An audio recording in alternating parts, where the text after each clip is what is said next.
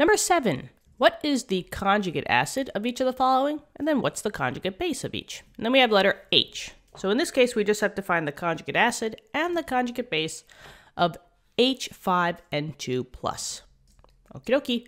Since we can find both the conjugate acid and the conjugate base from a single ion, that means that in certain situations, this ion can act as an acid. And then in other situations, it can also act as a base.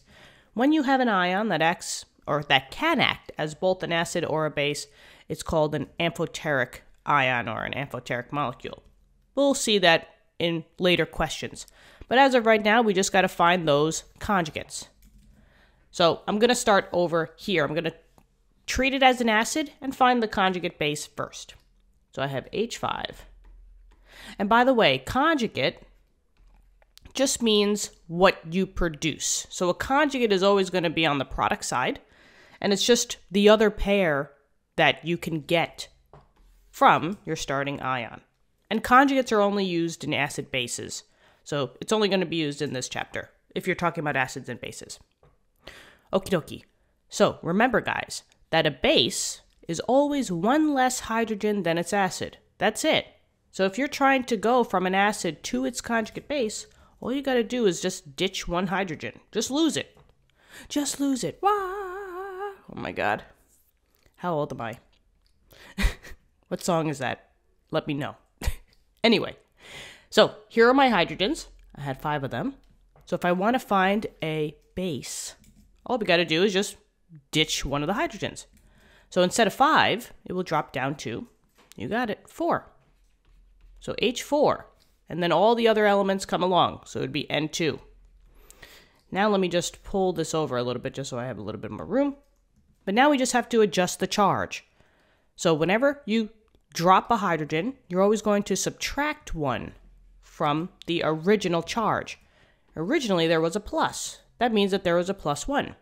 So when I come over here, I say, okay, I was a +1, but since I dropped a hydrogen, I -1 for my charge. So +1 -1, that's just 0. So I don't have to write anything. This is my conjugate base. Okay, now we just got to do the same thing and treat it as if this was a base. And what's the conjugate acid? So we got H5 and 2+. So on the flip side, if you're starting off as a base and you want to get to the conjugate acid, acids always have 1 more hydrogen. So you're going to gain 1 hydrogen. So you had H5, so you just got to bump this number up. So yeah, it would be H6. So H6, all the other elements come along for the ride, N2, and now just fixed that charge.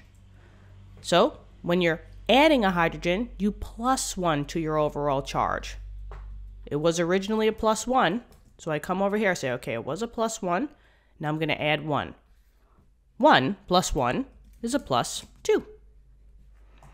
And that, my friends, is the conjugate acid. There you go. Beautiful. Hopefully this helped. Let me know in the comments, subscribe to the channel, and I will see you all in later lessons. Have an awesome day. Bye-bye.